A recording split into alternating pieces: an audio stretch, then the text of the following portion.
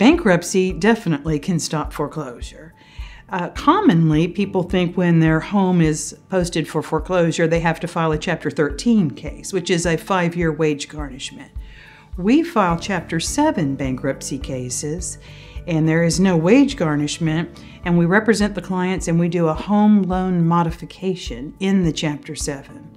We cure the past due mortgage payments by reducing the interest rate and increasing the years that you pay to make the mortgage more affordable so that you keep it in your bankruptcy.